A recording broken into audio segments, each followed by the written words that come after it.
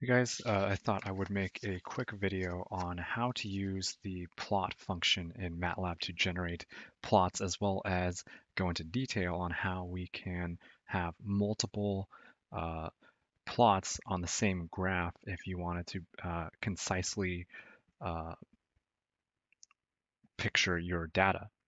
And what I'll do is take you through every step of that process. So in a generic example, let's declare some kind of time vector, and it will range from 0 to 3, and this can be arbitrary units. For the sake of this example, we'll say it has units of seconds.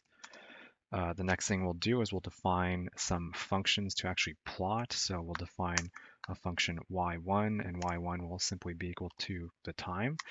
We will also define a function y2. We'll let that be equivalent to time raised to the 1/2 power.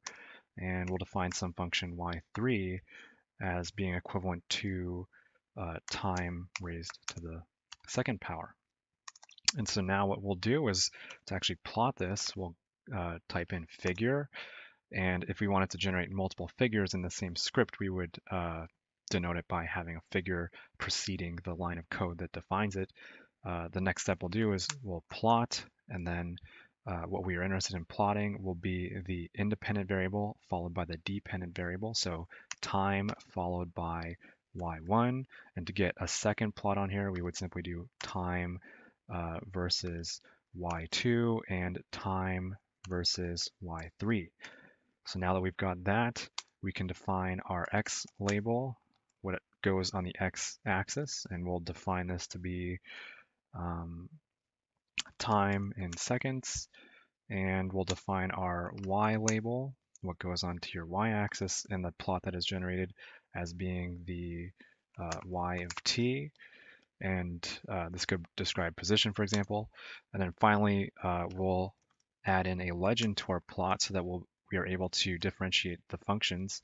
And then it goes in the sequential order in which these functions were defined. So we have y1, y2, y3. So we'll have y1 followed by y2 followed by y3.